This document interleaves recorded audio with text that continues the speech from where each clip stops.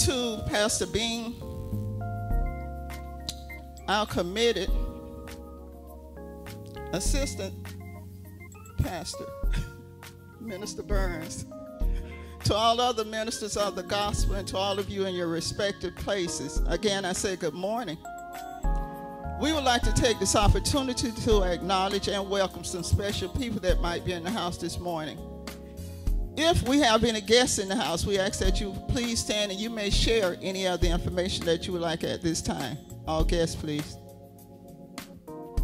On behalf of the Friendship family, we welcome you here this morning. Not just this morning. Anytime you feel the need, please stop by and see us.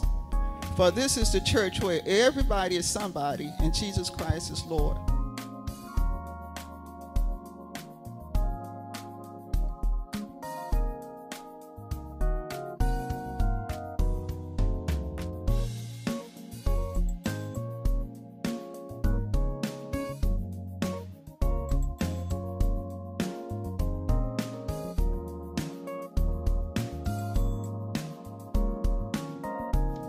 Good morning.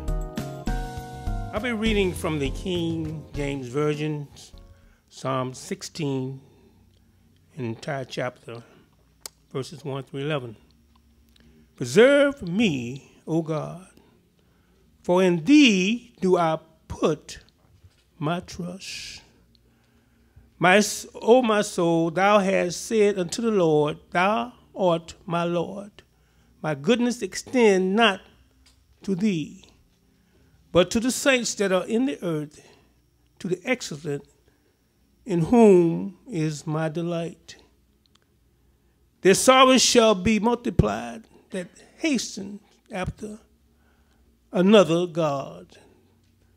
Their drink offering of blood will I not offer, nor take up their names into my lip. The Lord is the portion of my inheritance and of my cup. Thou maintainest my lot. The lines are fallen unto me in pleasant places. Yea, I have a goodly inheritance. I will bless the Lord, whom has given me counsel. My reins also instruct me in the night season. I have set the Lord always before me, because he is at my right hand. I shall not be moved. Therefore my heart is glad, and my glory rejoice. My flesh also shall rest in hope. For thou wilt not leave my soul in hell, neither wilt thou suffer thine Holy One to see corruption. Thou wilt show me the path of life.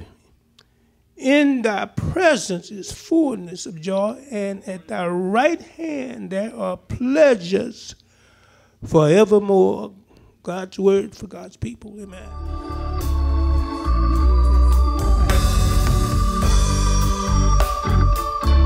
You thought I was worth saving,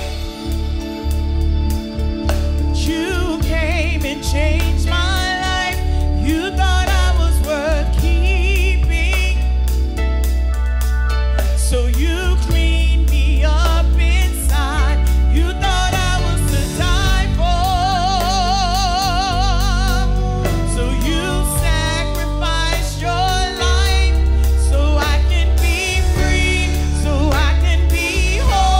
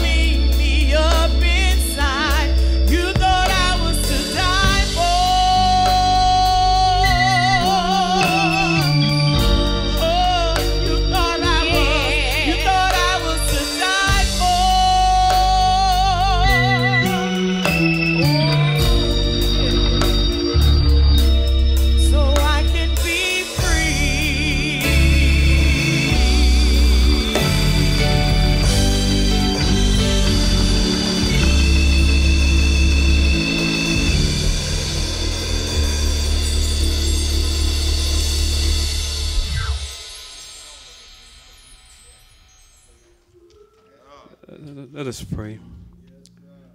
Gracious Lord, our Father, thank you, dear God, for looking beyond my faults, supplying me with my needs, and thank you for allowing me to stand one more time and to proclaim your word. So, Father, I ask that you allow Ken to sit while you stand. Put me behind your cross, O God, that I may say what thus says the Lord, that your people will have listening ears and receiving hearts, O God, that your word may touch them in a way that will have them come running to you asking, what must I do to be saved? So, Father, I ask now that the words of my mouth be and the meditation of my heart be acceptable to you, O God, because you are my strength and my Redeemer. It's in your Son Jesus' name that I pray. Amen. Good morning to Pastor Bing and to Pastor Gavin and his wife, and to Reverend Faust and Reverend Griffin and Reverend Thomas, to the deacons and deaconesses, and to members and friends alike, to my wife, and all of you here to hear the gospel this morning. I say to you again, good morning. It's a good day. God woke us up this morning. It's already a good day. So without further delay, I will call your attention to a familiar passage of Scripture in the book of Psalms, Psalms 23.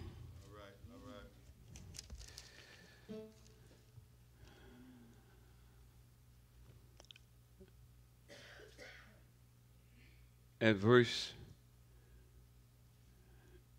number 4. Yea, though I walk through the valley of the shadow of death, I will fear no evil, for you are with me, your rod and your staff, they comfort me. All right. There is a song that says, never alone, and the lyrics goes like this. When you walk through a storm, and hold your head up high, and don't be afraid of the dark. At the end of the storm, there's a golden sky and a sweet silver song of a lark. Walk on through the wind, walk on through the rain, though your dreams be tossed and blown. Walk on with hope in your heart, and you'll never walk alone. You'll never walk alone. Walk on with hope in your heart, and you'll never walk alone. For the subject this morning, I like to use never alone. Never alone. I understand that there will be periods that we will go through and we'll have uncertainties and difficult times. But I stopped by today to tell you or inform you that when you are connected to Jesus, you are never alone. For God said in Deuteronomy 31:6, be strong and courageous. Do not be afraid or terrified because of them, for the Lord your God goes with you. He will never leave you nor forsake you. In Hebrews 13:5 echoes those same sentiments, which says, keeping your lives free from the love of money and be content with what you have, because God has said, never will I leave you, never will I forsake you. So we say with confidence, the Lord is my helper, and I will not be afraid. What can mere mortals do to me? As children, as a child growing up, there were stages of prayer for us to learn. We had to learn different prayers. As a child, we started out with, "Now I lay me down to sleep. I pray the Lord my soul to keep. And if I die before I wake, I pray the Lord my soul to take." That was a prayer that we had to learn before we went to sleep. And then we graduated, Mr. Blackshear. We moved up to what they're called the model prayer. "Our Father who art in heaven, hallowed be thy name. Thy kingdom come, thy will be done."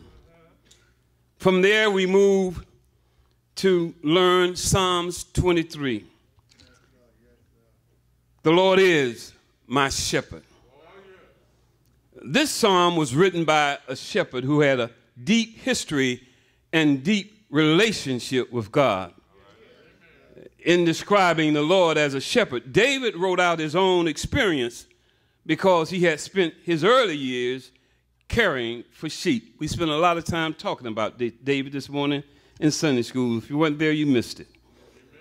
A boy who was chosen by God to do what God had destined him to do. A boy who was overlooked but found special favor in the sight of God. A shepherd boy who watched the flock and protected them from the wild animals and made sure they were safe and had whatever they needed to maintain life. But before David could be recognized, he had to go through some trials of his own. 1 Samuel chapter 16 says, as Samuel looked for the next king, says, "But the Lord said to Samuel, do not consider his appearance or his height, for I have rejected him. The Lord does not look at things people look at.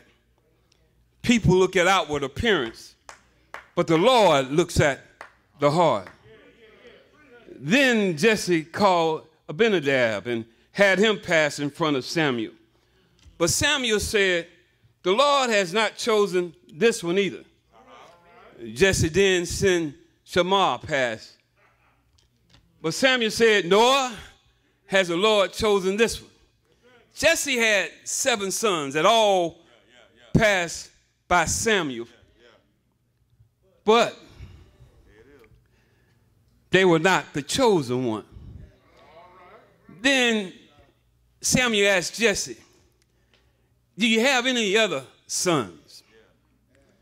And he said, "Yes, I have my youngest, but he's out doing what he does. He's out watching the sheep." He was a shepherd boy. But John 10 says, a New Testament talks about Jesus as being a shepherd. But they talk about Jesus as the good shepherd. John 10, Jesus says, "I am the good shepherd. The good shepherd lays down his life for the sheep. The hired hand is not the shepherd and does not own the sheep.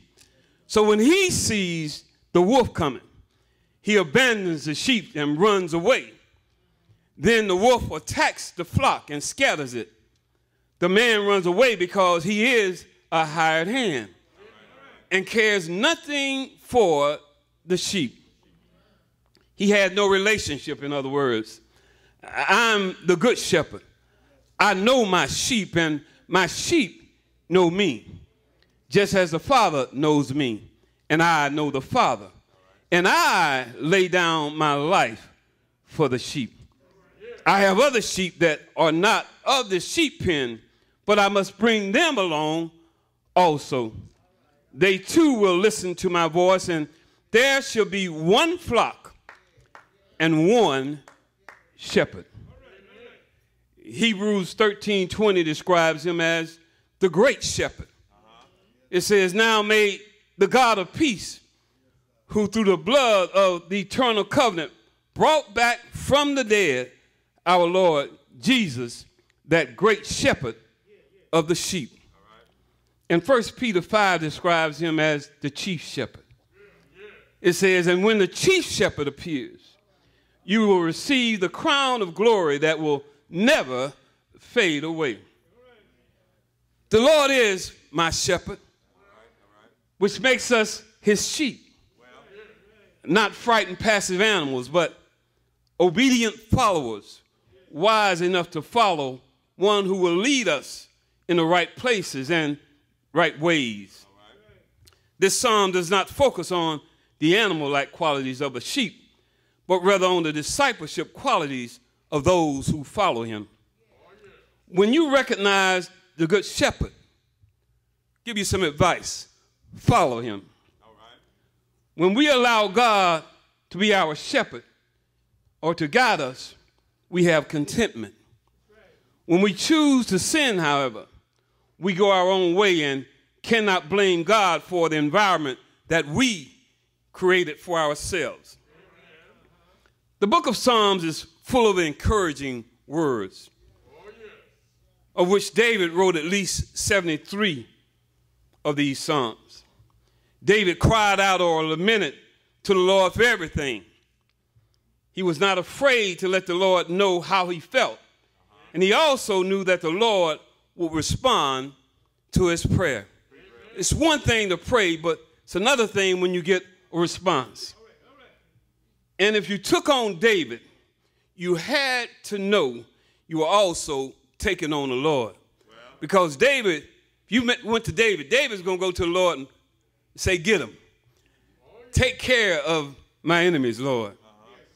But David would also dance and praise God for the things that he would do on his behalf.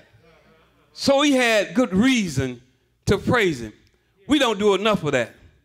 We don't praise God enough. We only want to praise God for the big things in life. But just the mere fact that you woke up this morning, you should have been praising. The mere fact that you can see today. Somebody lost their glasses, so obviously they got some eye problems. But for the mere fact that you can see, you ought to praise him. For the mere fact that you were able to walk up the stairs, you ought to praise God. For the mere fact that you have food in your refrigerator, you ought to praise him. For the mere fact that you're not homeless on the street and have food to eat and clothes to put on your back, you ought to be praising God. Praise him in the morning. Praise him at night. That everything that has breath should be praising the Lord. But here we have a young man that would become king, who would celebrate and be celebrated for his achievements on the battlefield. The slaying of a giant named Goliath, who he killed with the sling and a rock. A man who was described as a person after God's own heart, but also a person not free of sin and conflict. In writing this psalm, there were three very comfortable premises recognized by David. In this psalm, he draws three very comfortable conclusions and teaches and encourages us to do so too. First, he talks about his relationship, or we should talk about our relationship to God as our shepherd. Second, he recounts his experience of the kind of things God had done for him as his shepherd. We all have a testimony. So David was talking about giving his testimony. And third, he infers that he should not want any good thing and that he needed to fear no evil because we are saved by hope. And that hope will not make us unashamed because it is well grounded. It is a duty of us as Christians to encourage ourselves in the Lord. And we are here directed to take and encourage both in our relationship with him and with others. This psalm has only 6 verses, but 6 are the most encouraging and powerful verses in the Bible. So just for a few minutes, let us look at these words of encouragement. Now, I don't know where David was and when he decided to pen these words, or what frame of mind that he may have been in.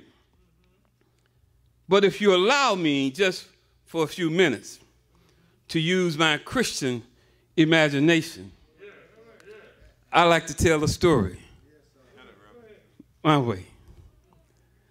I can see David maybe somewhere in his home or sitting under a tree, scratching his head with a tablet on his lap, thinking about or reminiscing about all the things that God had done for him. And then, just as he got this thought, started to speak and acknowledge God, as he always had done. So he begins with this verse. The Lord is my shepherd, describing God as his shepherd. And because he was his shepherd, David says, I shall not want, which speaks to the power and resources. Paul says in Philippians 4:19 and 20, and my God shall supply all your needs according to his riches in glory. In other words, God was all he needed. And for me, I could have stopped at the Lord is, Dick, because the Lord is my hope. He's my joy. He's my peace. He's my strength. He's my courage. He's my love. He's my bright morning star. He is my beginning and he is my end. He's my song. He's my salvation. The Lord is everything we need. And once David thought about that for a while, he goes on and says, because he is my shepherd, I shall not want. But then he does something else for me. He makes me to lie down in green pastures. Now, not just any pasture, but green pastures, which symbolizes life and growth. And then he says something important. He leads me, which means we must be willing to follow. But where he's leading, besides still waters, which speaks to a calmness or a peace that we need to have, that God can provide for us. Remember Jesus taking a trip on the sea with disciples? But when the winds got turbulent and started to blow, the ship began to take on water and rocked and swayed. The disciples were afraid and thought they were going to die. But when Jesus stepped out on the bow and spoke to the winds and said, peace, be still.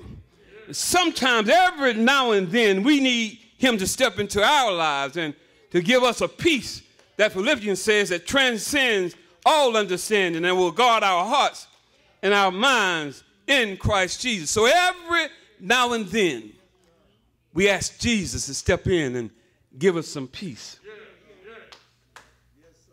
But the next verse, after he got the peace, he says that he restores my soul. He in the restoration business. David knew about restoration because of his encounter with Bathsheba.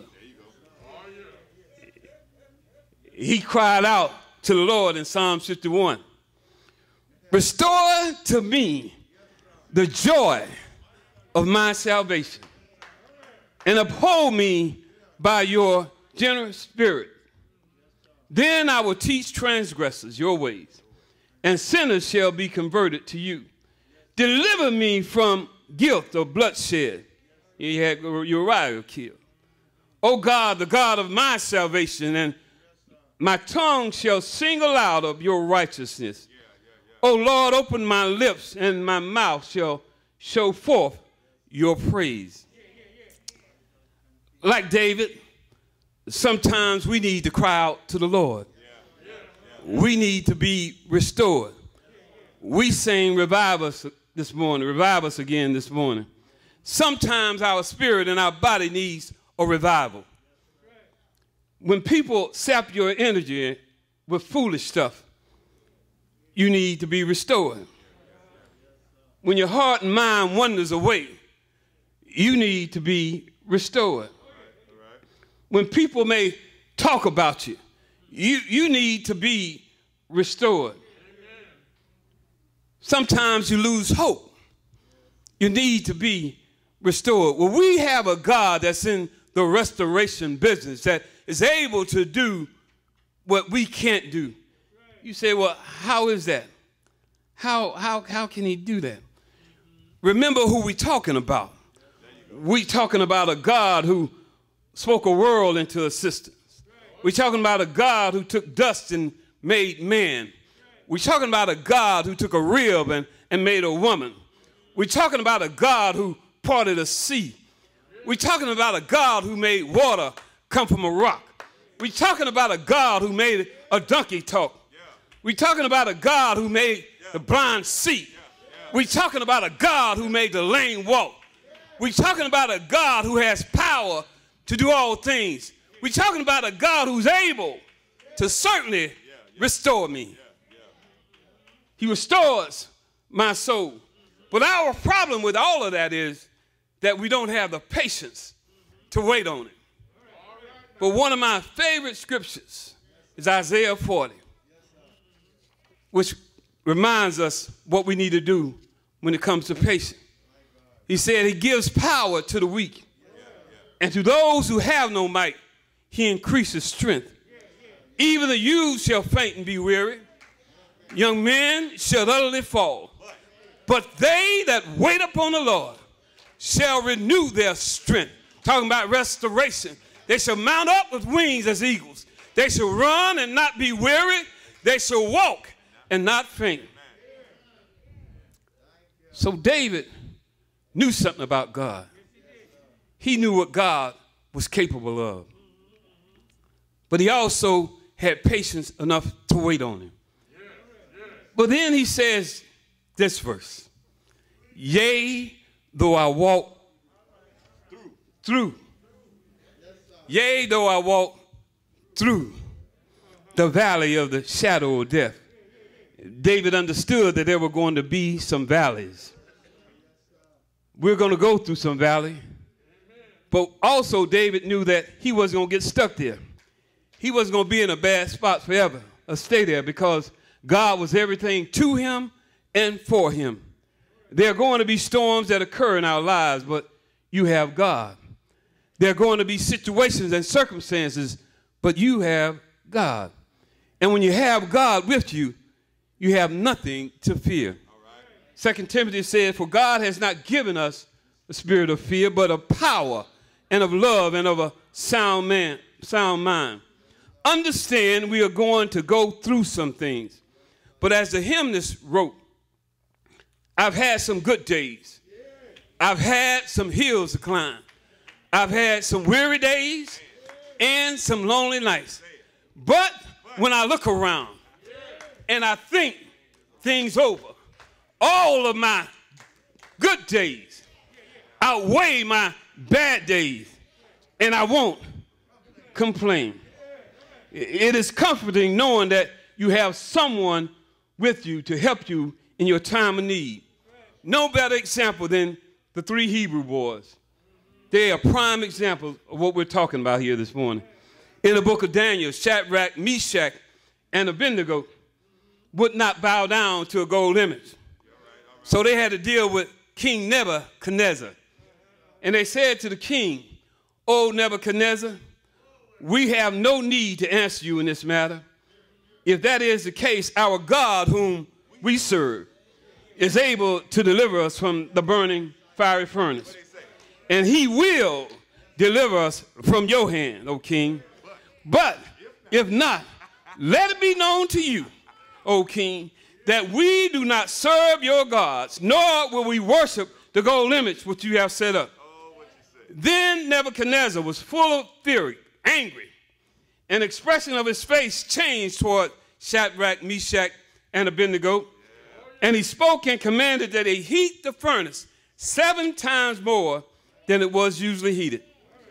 And he commanded certain mighty men of valor who were in the army to bind Shadrach, Meshach, and Abednego and cast them into the burning fiery furnace. Then these men were bound in their coats, their trousers, their turbans, and their other garments, and were cast into the midst of the burning fiery furnace. Then they say, therefore, because the king's command was urgent, and the furnace exceedingly hot, the flame of the fire killed those men who took Shadrach, Meshach, and Abednego into the furnace. And these three men, Shadrach, Meshach, and Abednego, fell down into the midst of the burning fiery furnace. Then King Nebuchadnezzar was astonished, and he rose in haste and spoke, saying to his counselors, did we not cast three men into the midst of the fire? We put three in there, didn't we? They answered and said to the king, true, O king, we put three in there. But he said, look, I see four men, loose, not bound anymore, loose, walking in the midst of the fire, and they are not hurt. And the form of the fourth is like the Son of God. So in the midst of your circumstance, you need to know, no matter how you walk, that you never walk alone.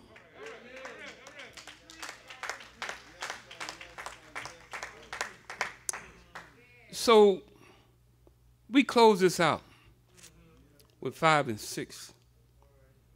David says how highly he magnifies God's graciousness.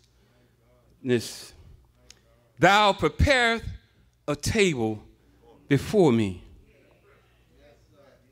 Thou hast provided for me all things pertaining to both life and godliness. In other words, he's saying that God had food for him convenient at the table. A cup filled, meat for his hunger, drink for his thirst, that he had carefully and readily provided for him. His table was not spread with anything that came next to hand, but prepared before him. But he had abundance, because he said, my cup runneth over. That means he had enough for me and my friends. But then he says this, thou anointest my head with oil.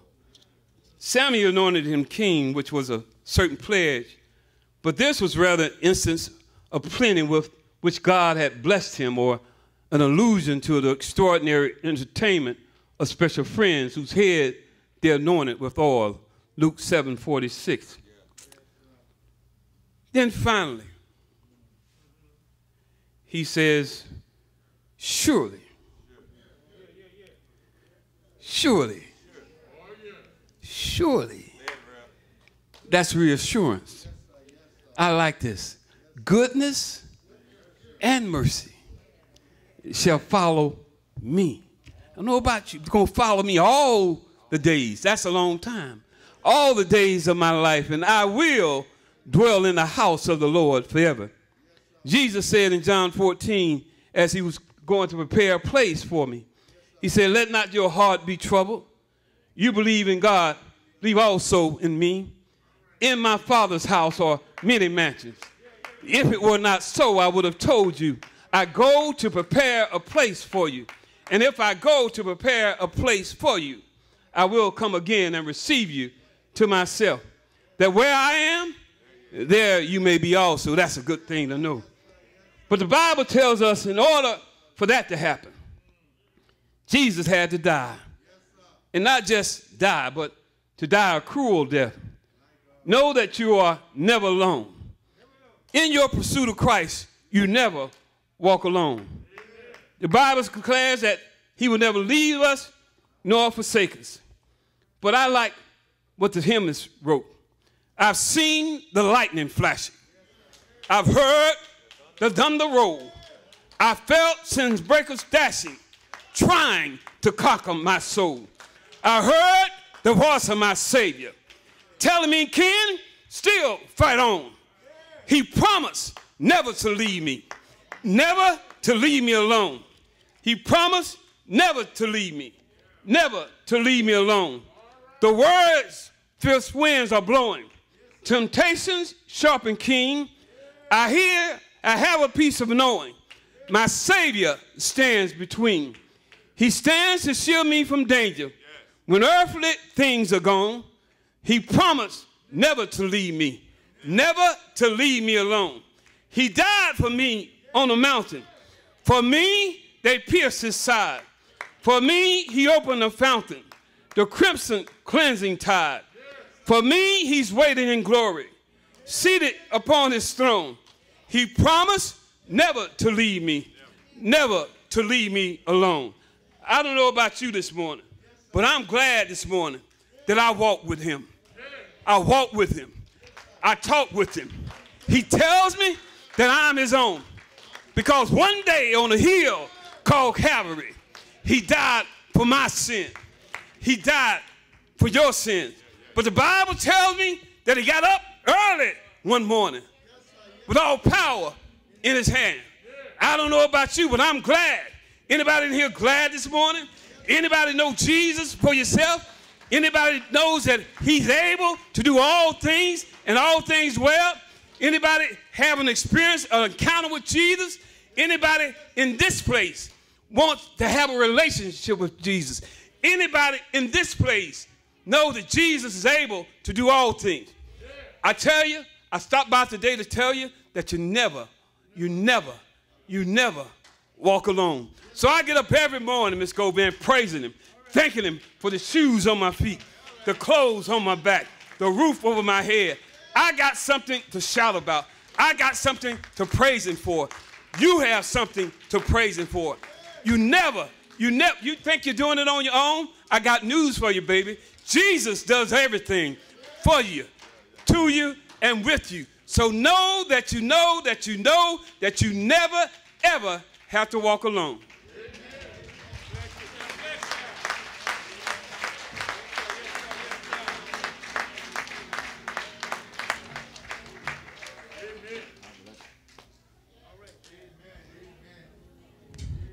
Amen. Let us stand. Never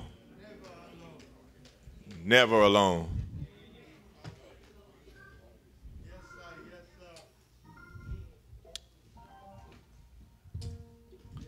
For you to understand that you're never alone, you need to have a personal relationship with Jesus Christ. So as we sing, "Pass Me Not," there may be someone who would wish to have that relationship with Jesus Christ. Maybe you want to return home and be restored.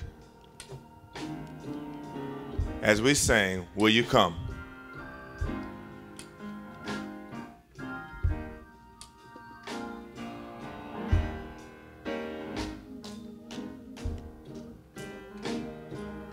Pass me not, O gentle Savior. Hear my humble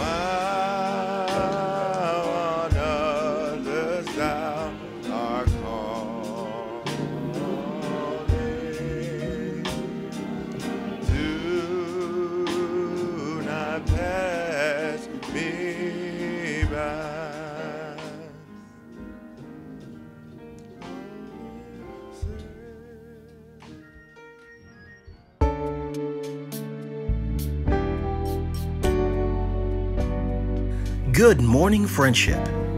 You can now give your tithes and offerings electronically through a link on the internet, a text-to-give number, or through a mobile app called Give Plus.